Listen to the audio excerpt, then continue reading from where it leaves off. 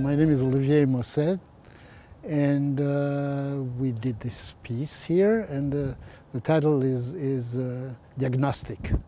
And even here, to be honest, in this piece there's a question of the surface, which I was interested in, and it's concrete, but it's gray, and you know, look at these things. I look at the color of the buildings, or the color of what I do.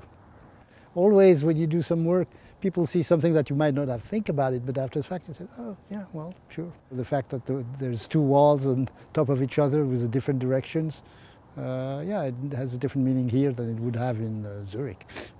And of course today, well, I guess medicine, but art, and it's international. I mean, it's global. So because of that piece, I did a different type of piece, which is a little bit related to this one.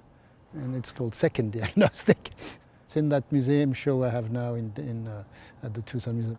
It's sculptural, but it's indoor, so it looks bigger, and it's, you know, sheetrock or something. I'm very happy to have been able to do something locally in Arizona. No, this is a treat for me.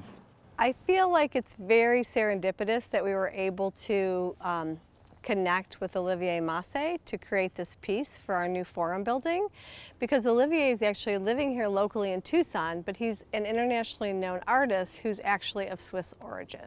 Olivier Mosset's piece really fits in well with the vision of the architect for this building.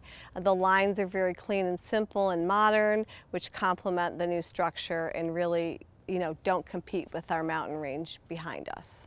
The sculpture are part of the 1% for Public Art program here in Oro Valley, and Saka was happy to be part of the process to both find the artists and select the artists and oversee the completion.